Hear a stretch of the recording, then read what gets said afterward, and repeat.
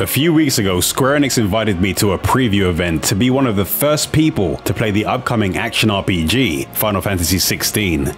This is a game that I wanted to try for myself ever since the announcement trailer, so I could find out firsthand if the medieval fantasy setting and the fully real-time action combat system was a good choice for this entry. So in this video, I'll be sharing my impressions based on my time with the game. I'll also be sharing some new gameplay that Square Enix provided me with, along with some updated information based on what was shown to me during a presentation from Final Fantasy XVI's development team.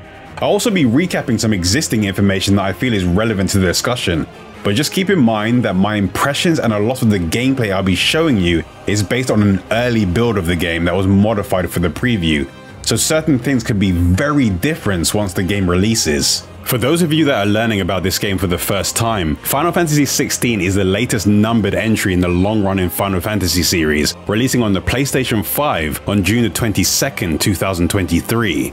Before my hands-on session, I first attended a 45-minute presentation, where the game's producer Naoki Yoshida took to the stage, with live translations from the localization director Michael Christopher Koji Fox. They went over their vision for Final Fantasy XVI in detail, which included some new unreleased gameplay footage, showcasing some of the environments in the world and a better look at the Eikon versus Eikon battles. During the presentation, they made a point to mention that even though the mainline Final Fantasy titles are numbered, each numbered title is unique and has their own stories, battle systems, characters and worlds. So newcomers can still play 16 without needing to play through the previous games in the series. And based on what I've played of Final Fantasy XVI, I have no doubt that this will be a game that appeals to a wider audience. The portion of the game that I played was a fairly linear story-focused section, which was set to take place roughly 5 hours into the game. At first, I played through a small tutorial that put me in control of the protagonist Clive, while he was still a teenager training his swordsmanship. This was then followed by a story section, where an older Clive is searching for a person that appears to have been kidnapped, which eventually led to a confrontation with Benedicta and Garuda. During my play session, I had enough time to experience how the main story flowed, and I got a taste of the different aspects of the combat system. But the abilities that I had access to were unlocked a lot earlier than they usually would be, which gave me a lot more to work with during combat. So just keep in mind that you may not be able to do the same things this early in the game once you have a chance to try it for yourselves.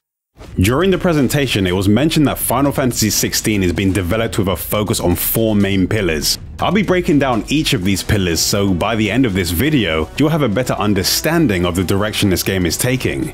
The first pillar mentioned was narrative. They said that for Final Fantasy XVI, we want to go back to the rich, high fantasy roots of the series. One thing that was important was to tell a story that was complete from beginning to end, and in that, we think we have succeeded. To facilitate this, there are over 11 hours of cinematic cutscenes alone, all seamlessly interwoven into the game experience, playing in-engine in real time. The realm of Valisthea is where the story of Final Fantasy XVI takes place. Large crystals known as Mothercrystals can be found in various locations throughout the land, and are said to be wellsprings of life and prosperity that bless the land with ether. This ether lets people conjure magic through the use of crystals, which helps them live their lives comfortably. However, there are individuals known as bearers that are born with the ability to manipulate the world's ether directly, letting them use magic without the use of these crystals. But despite what may seem to be a blessing, these people are often shunned by the world and face persecution for their abilities. For generations, people have flocked to the Mother Crystals to take advantage of their blessings, and nations have formed around them. But the threat of the Blight spreads across the realm, shrouding affected areas in darkness and draining its ether, creating lifeless lands where vegetation cannot grow. The ether contained within the realm's crystals is beginning to dry up, and the presence of the Blight is creating additional tension between the nations, which has resulted in some nations attempting to invade others in order to take control of their mother crystals. However, there are powerful beings within the world that help keep a balance between the nations, the Eikons. Eikons are said to be the most powerful and deadliest creatures in all of Valisthea, and are said to be akin to weapons of mass destruction. These Eikons reside within a dominant, a man or woman who is blessed with the ability to call upon the Eikon's power. Those who are born as bearers or dominants cannot escape their fate, however cruel it may be, since the cost that comes with having such great power is that constant use of their abilities will slowly petrify their bodies, eventually turning them to stone. In a previous interview, it was mentioned that unlike previous Final Fantasy games, for Final Fantasy XVI, the development team decided to go for a mature age rating in each region. They mentioned that over the years, game ratings have become more restrictive, and even though it's important to make sure that younger players are shielded from extreme material, they didn't want to have to make any edits that could cheapen the experience in order to reach a lower age rating. They pointed out that this wasn't simply because they wanted to make the game more violent or explicit, but because they felt it was necessary to allow them to explore the mature themes that the story tackles.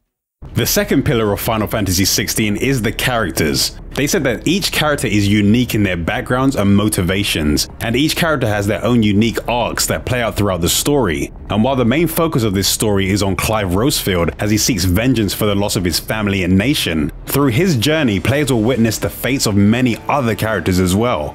The story follows Clive Rosfield through 3 distinct stages of his life: his teens, his 20s, and his 30s. So while playing through the story, we'll get a detailed picture of how Clive reacts, changes, and grows based on the challenges he faces throughout his life. Clive is the firstborn son of the Archduke of Rosaria. He was expected to inherit the Phoenix's flames and awaken as its dominant, but that role fell to his frail and sickly younger brother Joshua. Clive then decides to dedicate himself to swordsmanship, and at the age of 15 he is dubbed the first Shield of Rosaria and is tasked with protecting his younger brother Joshua.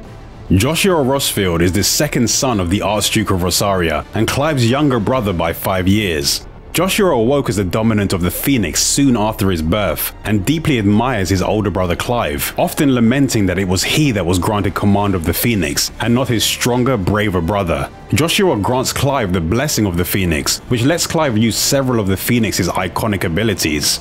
But both Clive and Joshua's peaceful days come to an end, when they're both swept up in tragic events that set Clive down a dangerous path of revenge, in order to seek vengeance for the loss of his family and nation. Jill Warwick was born in the fallen Northern Territories and was entrusted to Rosaria at a young age as a token of peace. The Archduke insisted that she be raised alongside his sons, Clive and Joshua, eventually becoming a longtime friend to them both, but the tragedy of Rosaria ends up tearing them apart. During this time apart, the Eikon of Ice, Shiva, awakens within her, and after reuniting with Clive, she becomes his closest companion and accompanies him on his difficult journey to find the truth. Sidolphus Telemon is another character that joins Clive on his journey, and he opens Clive's eyes to the real world. Sid is a dominant that controls the power of Ramuh, the Eikon of Thunder, but he's also a man of science and the leader of a group that strives to build a place where persecuted bearers and exploited dominants can die on their own terms. Hugo Kupka was once a nameless foot soldier in the Republican army, but after awakening as the dominant of Titan, the Eikon of Earth, he was thrust into the forefront of Dhalmekian politics. He now has the title of Permanent Economic Advisor for the Dhalmekian Republic, and he uses this position to exert influence over the nation's armies and its policymaking. Benedicta Harmon has a dark past and connections to both Hugo and Sid.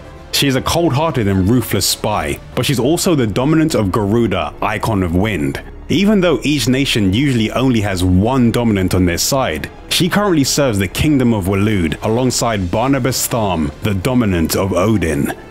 Dion Lesage is the Crown Prince of the Holy Empire of Sambrek. He is the dominant of Bahamut, King of Dragons and Eikon of Light, and also the Lord Commander of the Imperial Army's noblest and most feared Order of Knights, the Dragoons.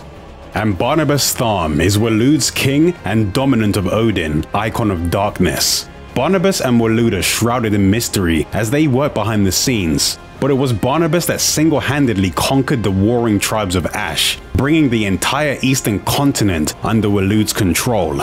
Even though the story of Final Fantasy XVI has been told from the perspective of Clive Rosfield, the story seems to revolve around the dominants. It's been said that the story will deeply explore the backstories of each of the dominants who carry these icons, and we'll find out what drives them and what their aspirations and desires are, and how their respective nations treat them. The third pillar that they mentioned during the presentation was visuals. They said our development team has put a focus on graphical quality. We wanted to take full advantage of the PlayStation 5's power to create a massively detailed world that was only possible in a video game. They mentioned that Final Fantasy XVI is not going to be an open world game because they didn't want to be limited to a single open world space. Instead, they aim to bring players a wide variety of environments and as high quality as possible, which according to them would ultimately enhance the experience for players. They selected several areas that they wanted to focus on and created those in extreme detail, which they've said has resulted in a world that is very large and with lots of places to explore. The realm of Valisthea is divided into two main landmasses, Storm in the west and Ash in the east, and these two landmasses contain 5 nations and 1 neutral state.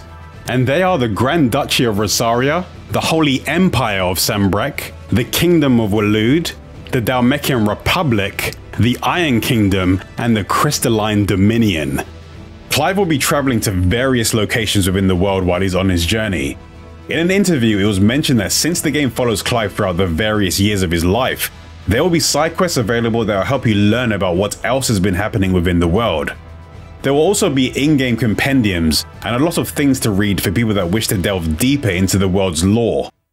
The fourth and final pillar that they mentioned was battle, and they said over recent years real-time action games have continued their march to becoming the norm amongst gamers. To keep in step and further evolve the Final Fantasy series, Final Fantasy XVI has abandoned the traditional command-based battle system more common in the older games and adopted a true real-time action control. In addition to smaller scale battles, the shining point of Final Fantasy XVI's battle system are the summon versus summon battles, which allow players to control giant beings known as Eikons to carry out battles on a massive scale. Originally, the development team for Final Fantasy XVI had little experience creating action games, so they brought on Ryota Suzuki, who is a veteran in the action game space, best known for his contributions to Devil May Cry 5 and Dragon's Dogma. He helped bring together the team's existing combat design ideas and build upon their foundation using his years of experience to create what we have today. The combat system in Final Fantasy XVI revolves around mixing Clive's swordsmanship with the iconic abilities obtained from other dominants he meets on his journey. Pressing square uses Clive's basic melee attack with his sword, and this can be repeated up to 4 times to form a combo. This can also be performed in mid-air up to 3 times in order to perform Clive's aerial attack. If Clive and the enemy attack at the same time, Clive will parry the enemy and slow them down briefly so he can perform a counter-attack. Clive can also use magic when pressing triangle to attack enemies at range. Using magic doesn't have an MP cost in Final Fantasy XVI, so it can be fired rapidly even while Clive is moving, and it can also be worked into combos when the appropriate abilities have been unlocked. Pressing R1 will let Clive evade in order to avoid taking damage from attacks. If you evade with perfect timing, Clive will perform a precision dodge, which slows down the enemy briefly and allows for a melee or magic-based counterattack. One of the main components of the combat system is the stagger system. When attacking stronger enemies and bosses, their yellow will gauge below their health bar will gradually deplete. Once it's fully depleted, the enemy will become staggered, and they will be vulnerable until their will gauge recovers. When hitting the enemy while they're staggered, the damage multiplier gradually increases with each strike up to a maximum of 150%. So you'll need to pile on the hits in order to deal as much damage as possible before they can recover. The total damage dealt to them while they're in this state is displayed once their will has recovered. The melee-based combat felt impactful and responsive, and even though magic could be used to extend combos or attack enemies at range, it did feel pretty basic when used on its own. I assume the limited focus on long-range magic is intentional, since this combat system encourages fighting enemies at close range. And even if the individual attacks from magic didn't seem to do much damage on their own, Clive's iconic abilities are where most of his power will come from. As the game progresses, Clive can learn new abilities from the Eikons he encounters. These can be used alongside his default abilities to string together a wide variety of combos. Clive can equip up to 3 Eikons at a time, and 2 iconic abilities can be selected for each Eikon he has equipped. New abilities can be purchased and upgraded using ability points that are obtained after battles, and each offensive ability has 2 damage values that influence how much health or will damage it can do. This is indicated by the stars shown in the abilities preview window. Spent ability points can be refunded at any time, so people are free to experiment with different builds as often as they like. But if you want things to be a bit easier, it's possible to use an option that auto-acquires recommended abilities. Iconic abilities go onto a cooldown after use, but since the cooldown times were fast, it was easy to work them into combos without it feeling like I was out of options.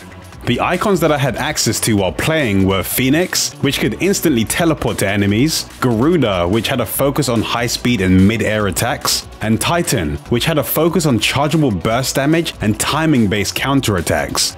I could quickly cycle through the icons that Clive had channeled by tapping L2, and I could also hold R2 and press either square or triangle to use iconic abilities.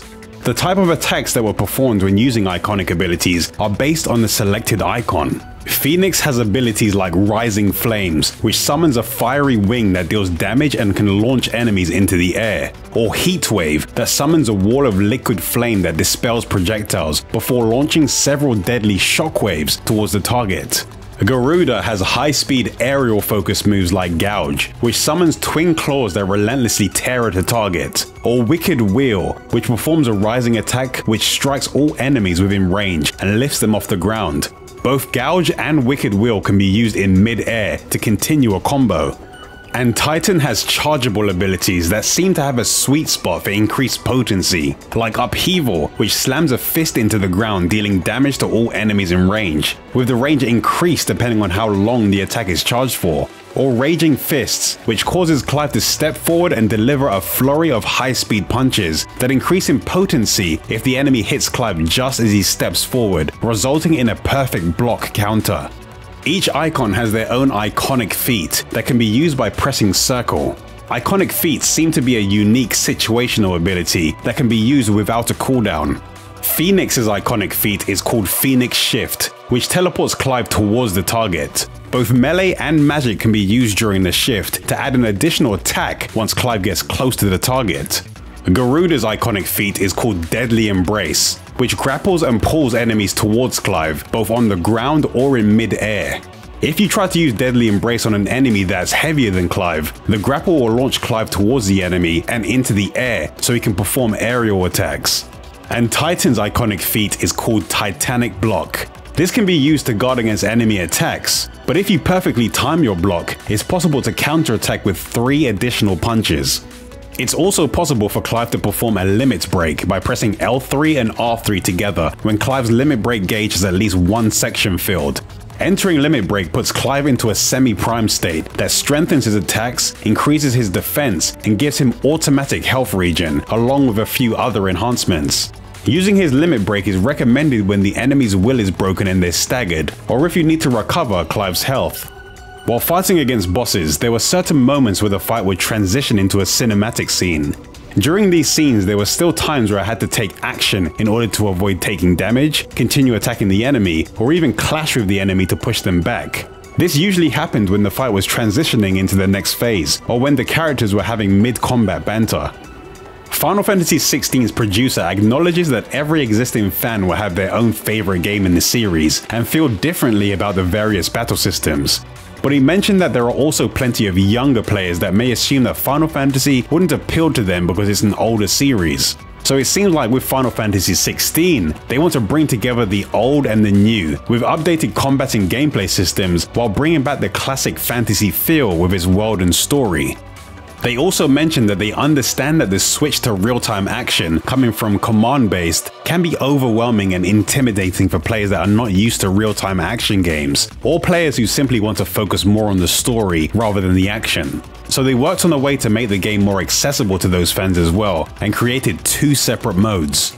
For players who are comfortable with playing action games, they have an action-focused mode, and for those who wish to focus on the story, they have a story-focused mode. But they made it clear that Final Fantasy XVI doesn't have any difficulty settings. Instead, it has a set of accessories, of which 2 can be equipped at a time, that make certain aspects of the game easier or more accessible, such as dodging incoming attacks automatically or simplifying complex combos down to a single button press. Selecting story-focused mode equips these items from the start, whereas selecting action-focused mode will have them unequipped from the start, and based on what they said during the presentation, that's the only difference. There are 5 of these rings that players can use to customize their own difficulty if they need to. For example, the Ring of Timely Focus slows down time right before an incoming attack lands, prompting the player to press R1 so Clive can stylishly dodge at the last second. Accessories like this make the game more accessible without taking away all of the fun, maintaining the feeling that the player is actually playing and what they're doing matters, rather than everything just being automated. During battles, we will only be able to directly control Clive, but he won't be fighting alone. Sometimes he will also be assisted by other characters that join him on his journey when their paths cross. These characters have a major role to play within the story and will come and go depending on what's happening.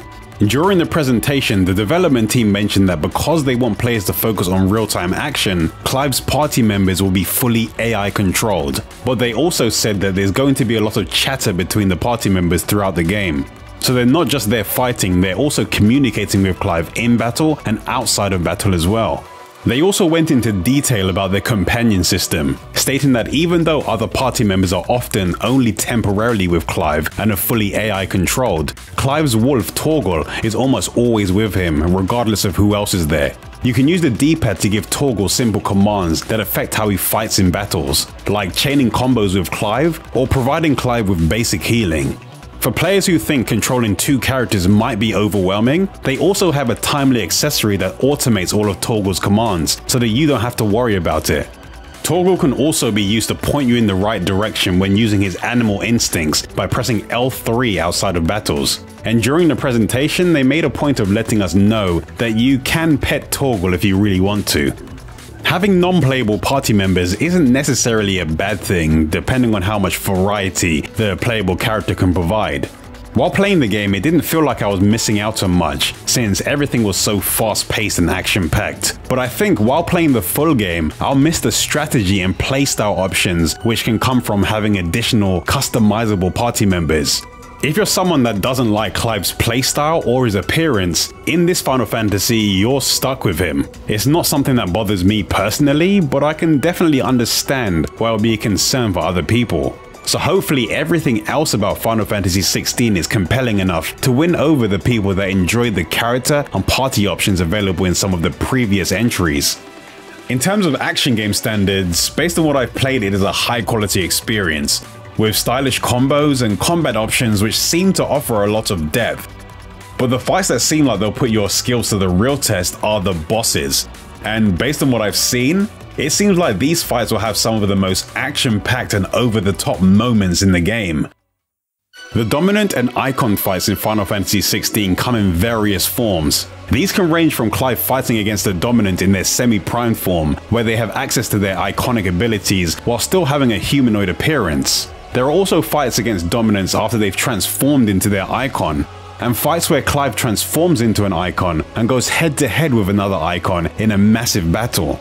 In the semi-primed fights, it seems like you'll need to figure out the fighting style of your opponent based on their Eikon's traits. For example, Benedicta can use the power of Garuda to fly around the environment and cast wind-based magic, while also being able to materialize certain parts of Garuda's body, like its talons, to use in her own attacks. As this fight progressed, Benedicta's attacks became more dramatic and covered a larger area, like summoning a tornado that could lift Clive off the ground before trapping him with rocks in mid-air and slamming him down to the ground, or ripping off parts of the castle wall to use as projectiles. Out of the 4 bosses that I faced, it felt like this one required my attention the most, since there were a lot of attacks that I needed to block or evade. But it was fairly easy to stagger her with the abilities I had access to, so there were plenty of opportunities to deal big damage. But just as I mentioned earlier, players will have access to fewer abilities than I did at this point in the game at release, so the fight may play out completely different. The boss battle where Clive goes head to head with Garuda took place on a fairly small platform, so it was pretty easy to get hit by her attacks that covered a large area, but it was also pretty easy to hit her due to her large size. But despite her size, it was still possible to perfectly block and counter when channeling Titan.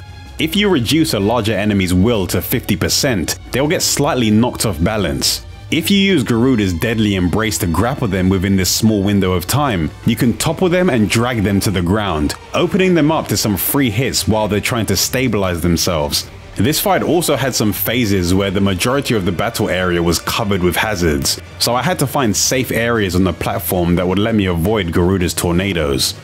And finally, the last type of dominant battle were the Eikon versus Eikon battles. These were all described as unique, original experiences, created from the ground up to be specific to each battle. The look and feel of each Eikon battle will be completely different, and based on some of the small clips of the other Eikon battles that were shown during the presentation, this seems to be true. For example, the Ifrit vs Garuda fight is a very heavy and impactful battle that was compared to a pro wrestling match by the development team. There was one point in the fight where they just both end up trading blows while ripping each other's arms and legs off. This battle was the most straightforward out of all of the boss battles I did, but it was also the least forgiving, since in this battle there was no potion usage or assistance from companions. You just had to take very deliberate actions against Garuda so you didn't get caught in her attacks. Once I figured out what to do, it wasn't too difficult to take her down, but it wasn't the type of fight where you could just rush in without paying attention to what she was doing. The Garuda fight was intense, but it did feel like I spent more time watching the last third of the fight, rather than actively taking part in it. It was still entertaining to watch and to follow up with the inputs when I was required to, so I have no doubt that the battles involving large enemies, whether that be Clive fighting against an Eikon or two Eikons fighting each other, are going to be some of the most memorable moments of the game. After defeating enemies, they can drop loot, which is collected automatically by getting close to where they dropped. But after major battles, loot is presented in a menu on screen, so you can clearly see your rewards like experience and ability points gained, gil earned, and the items obtained. These item rewards seem to range from crafting materials of varying rarities to bits of equipment that can be used to customize Clive.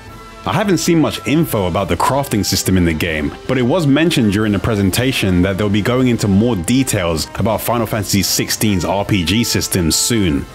In terms of equipment, Clive can equip a weapon, a belt, a vambrace, and he has 3 slots for accessories. Apart from the timely accessories that I mentioned earlier, the other accessories that I saw seem to have various enhancements which could be used to boost Clive's stats or improve the performance of specific abilities.